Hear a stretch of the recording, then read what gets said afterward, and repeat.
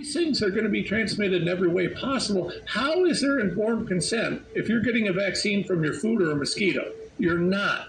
It's illegal.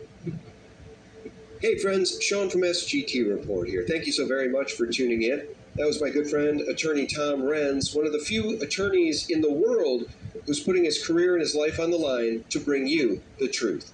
Thanks so much for tuning in. Before we start, just a quick word about our sponsor.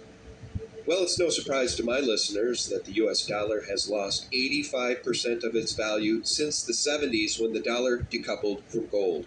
And the government seems bent on continuing the tradition of debasing your money.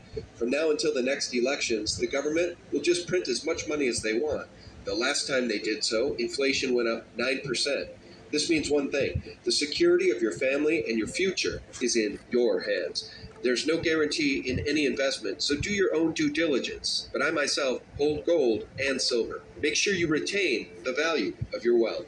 Invest in gold with Noble Gold Investments. Gold is the one asset that is proven to withstand recession, inflation, and just about all economic threats. Noble Gold Investments is here to help you if you want to invest in gold.